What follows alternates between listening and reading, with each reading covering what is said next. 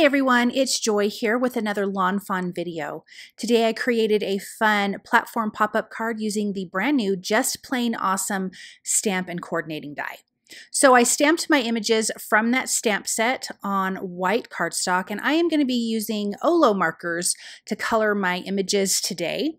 And if you want to look at the caps, you'll definitely know what colors I'm using, but I'll give you a quick rundown of the colors. For the mice, I'm going to be using CG 5, 3, 1, and 0. Then, and these are not in the same order that I'm coloring, but the OR 2.5 and 2.3, BG 2.3, 2.1, OR 1.3 and 1.1, Y 2.2 and 2.3, RV 0.4, 0.2, and 0.1, BG 7.6, 7.3, 7.2, and 7.0, R 0.6, 0.5, and BG 2.7 and 2.7 and 2.4.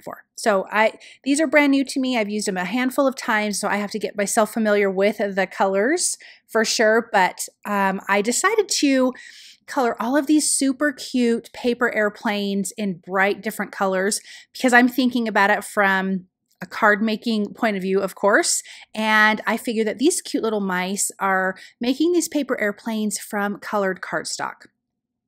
So I think these are turning out really, really cute. This is going to add a lot of color to the card because when I'm using the platform pop-up, I'm also going to be using the cloud wraparound and the pop-up cloud insert. So a lot of that, there's going to be a decent amount of white on this card, so I thought it would make sense to give the paper airplanes a bunch of color.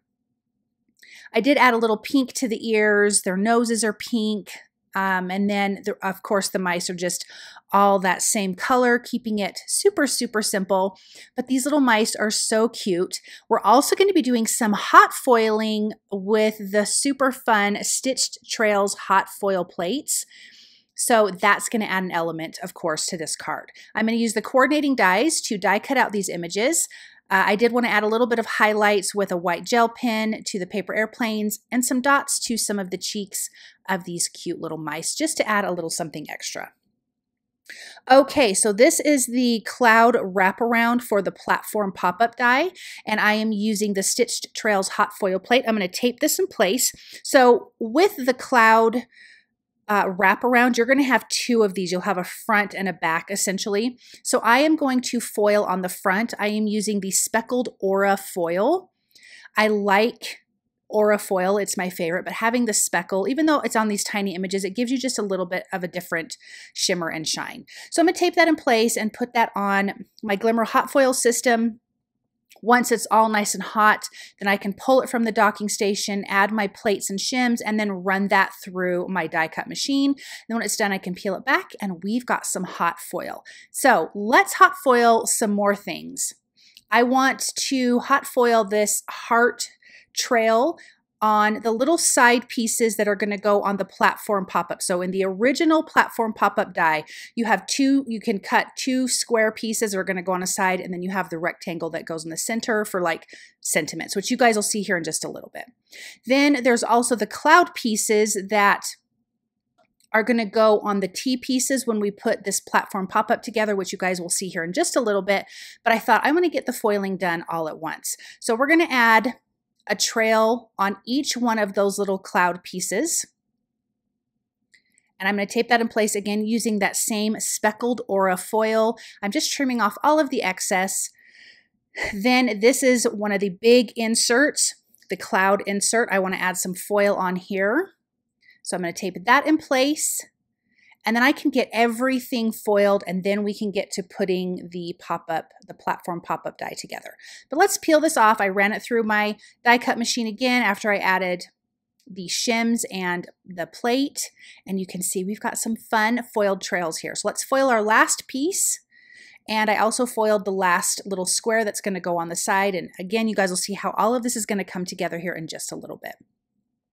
Here is the platform pop-up. I have die cut it twice from white cardstock, and this time I only need 2 T pieces because we have that cloud insert that we're going to be putting in. So right now I am folding away from myself on all of the score lines. And then the two T pieces have a score line on the bottom as well, and I'm going to fold on that.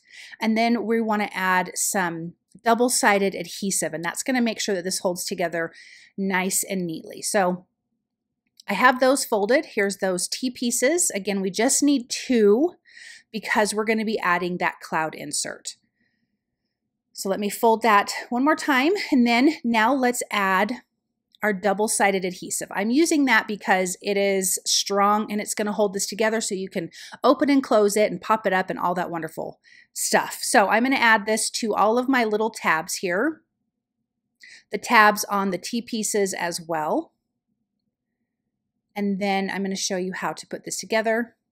It's super, super simple. This is my most favorite interactive die from lawnfawn. Okay, so we flipped over both of the pieces. We slid the T piece through the hole. I'm going to remove the release paper, press down the tab, remove the other release paper, and tuck that in, and now we have that piece. So flip it over again, pull it through tightly, remove the release paper, press this tab down, remove the other release paper, fold it up on the next score line, and then I just tuck that down in between, and now we have our two halves to our platform pop-up. Let's add some more adhesive to this. So here is that insert piece. I want to add adhesive to the back of that. And the bottom of the clouds, I'm going to line that up on the top score line, which you'll see here in just a second. I added more of that tape on the other pop-up piece. So I'm going to open this up, line it up where the clouds are just at the top there, and then push that down in place. I'm going to remove that release paper from that little tab, line it up, and press it down. So now our piece is connected. Remove this release paper, and I'm going to fold this over, making sure all of my corners are nice and straight. And then we have that one last little tab to adhere together. So I'm going to tuck that in, put that in place, and now we have our pop-up die. Let's add the other two little cloud pieces on those T pieces that we placed inside of there. So we have one in front of the clouds and one in back. And remember, these are already foiled, so that's super fun and exciting. So let's put this in place. Look at how cute. Okay, so now we're going to adhere and ink up the cloud wraparound. So again, these have two tabs. I have not folded on the score lines yet because I want to do some ink blending. I am just going to fold on that one little one where we are going to adhere it together, and then let's ink blend this. This is the only cloud that's going to have color. So I am starting with ballet slippers, then I'm going to ink blend with peach fuzz, and then finally finish off with lemonade. So I want this to have a fun, almost sunset feel to it. I like these kind of colors. This is kind of it's a fun combination, so it's one of my favorites. Now let's add a little bit of the lemonade at the top here, and then you can see we have a really nice, good blend.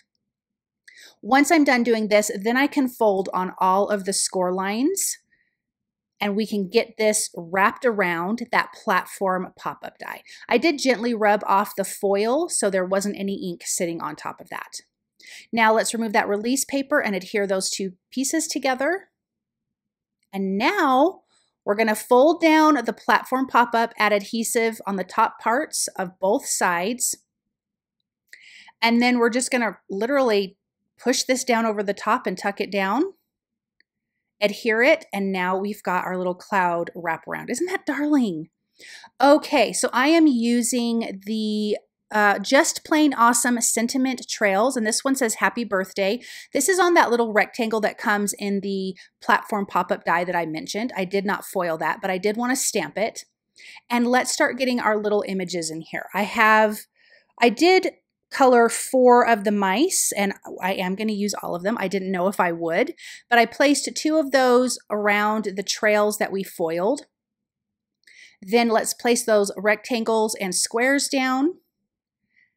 And this little guy that's going to be in front, he's hanging on the back of the little paper airplane. I decided to add a piece of acetate behind him so he could stick up above the clouds because he was getting a little bit lost. So this is going to give him a little bit of height. And so he's going to be right above the clouds. And you guys can see here in just a second, but I just adhered him that way.